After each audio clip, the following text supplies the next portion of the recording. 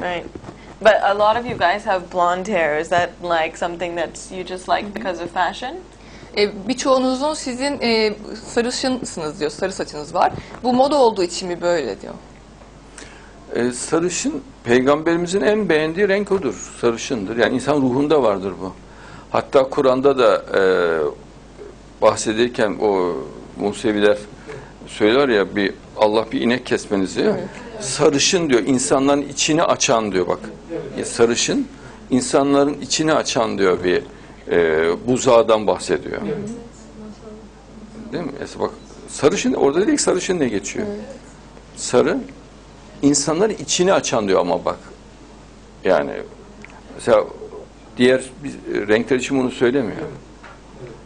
Değil mi? Ona da diyebilir. Ama sadece onun için diyor. Bak, insanların içini açan diyor. Sarı diyor. Ayet, Kur'an ayeti yani. Allah'ın hükmü yani inşallah.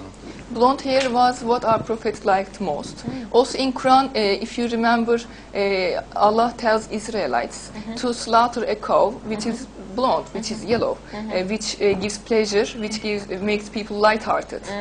So Allah emphasizes that this yellow blonde cow makes people light-hearted, feel light-hearted. Oh, okay.